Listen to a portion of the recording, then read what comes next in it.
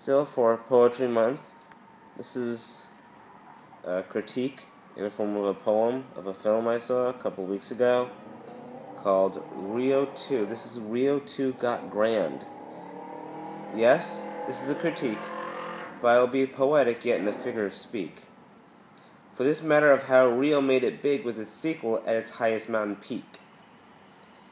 From the first film that takes place in some parts of animated Minnesota, but the rest in Rio de Janeiro, with Blue getting along with another of his kind, to the sequel that takes place in the Amazon, where their own breed of that bird colony that has to be saved from treetop removal made me so emotional, even though I am yet with a heavy heart that I carry for over 2 years now.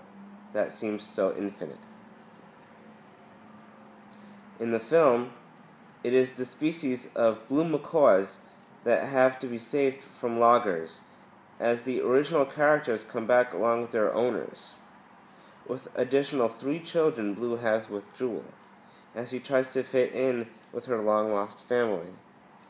So beautifully made, well sung from the beginning of their stay in the Amazon rainforest.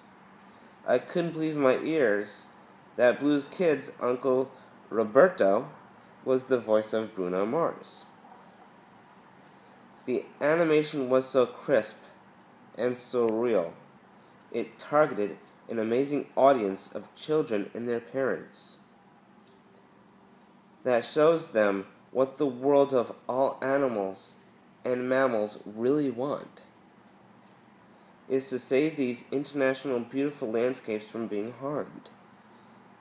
Since it made a lot at the box office, we are starting to see that a lot of cinematographers are making a positive influence on children and their families to do right by this world by preserving their own natural surroundings.